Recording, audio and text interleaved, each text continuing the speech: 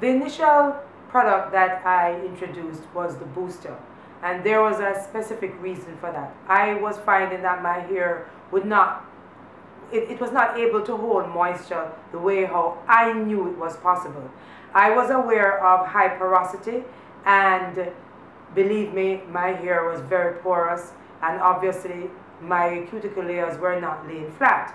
So the pre-conditioning booster was the initial product that I introduced. What the pre-conditioning booster does is, now let us set the stage. First you shampoo with the OXX shampoo, and then you apply your pre-conditioning booster. It's usually used once per week. What it does is it literally enables your hair strand to retain proper moisture, or retain the ingredients that are helping with softness and moisture from the conditioner and all the other products that you use after. How it does this is, consider your hair your hair strand where the cuticle layers are slightly lifted. So think of even like the fish scales.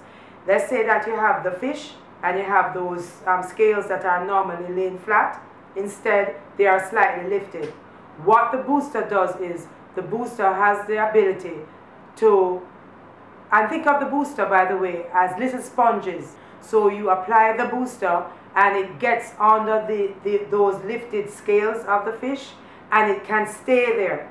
So then when you rinse the excess booster off, there are still some sponges there because it's trapped under these cuticle layers and also on top of the cuticle layers. We are still thinking of the fish, because I'm trying to give you an analogy where you understand where I'm coming from.